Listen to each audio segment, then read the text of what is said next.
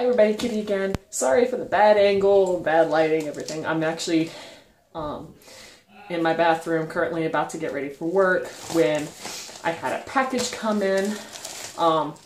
It's actually my replacement binky because the other one got damaged in shipping. So here's, without revealing any addresses, what it looks like. It says tag us on Instagram at lolishop. I try to open it up now. So this is just a quick unboxing and review. I contacted her as soon as I opened my last package, noticed it was damaged due to shipping. She was really nice about it.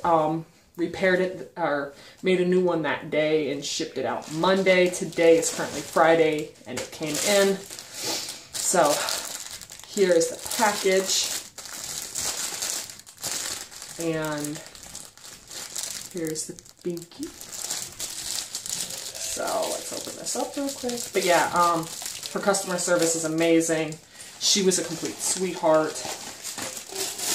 Things get damaged in shipping. I understand this, so I was not angry about it because it's happened to me a few times.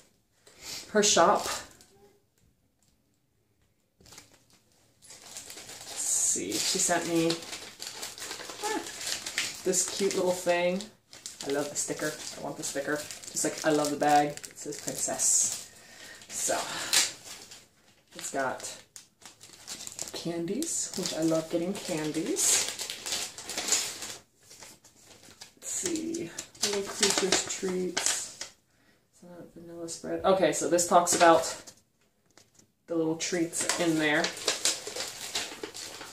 And it's got a little thank you card. Hello, thank you so much for your understanding. We hope the passy replacement arrives well.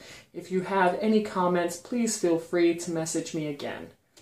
And then, yes. Love it. My allergies are killing me. Sorry, I had a phone call interrupt the recording. So I'll put that aside, along with her card. Put that aside. Trying not to make everything a complete mess here. I'm a mess today, so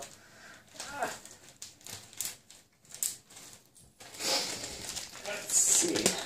So I remember from last package, it comes with care instructions right there, a little backing paper there.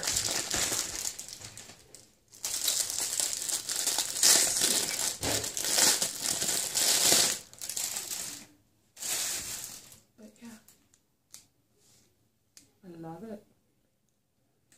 So, there it is. And it's got an adult nook to it.